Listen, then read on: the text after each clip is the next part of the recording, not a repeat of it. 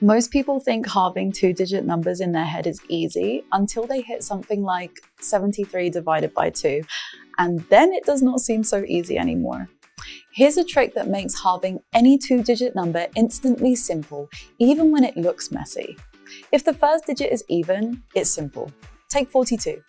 Half of 4 is 2, keep the 2 as it is. 2 divided by 2 is 1, so 21. Easy, right? But what about 73? Half of 7 isn't clean. So instead of dividing 7, we borrow 1 from the next digit, just like regrouping in subtraction. Basically, you bring 1 from the next digit, just like when you borrow a 10 in subtraction. Now, in 73, the 7 behaved like 6 with 13 next to it. So half of 6 is 3, and half of 13 is 6.5. Put those together, 36.5. So half of 73 is 36.5. Quick and neat, right? Let's try another one. Half of 56. We take 1 from the next digit, making it 4 and 16. Half of 4 is 2, half of 16 is 8, together 28. It's the same regrouping logic we use in subtraction, but here we're using it to make halving smooth.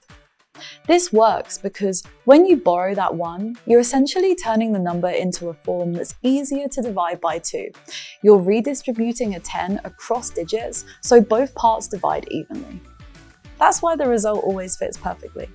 So, next time you need to halve a two-digit number and the first digit is odd or the number itself is odd, don't get stuck, just regroup. Bring 1 down, halve what's left, then halve the new two-digit number beside it. It's a smart little trick that makes mental division clean, quick, and calculator-free.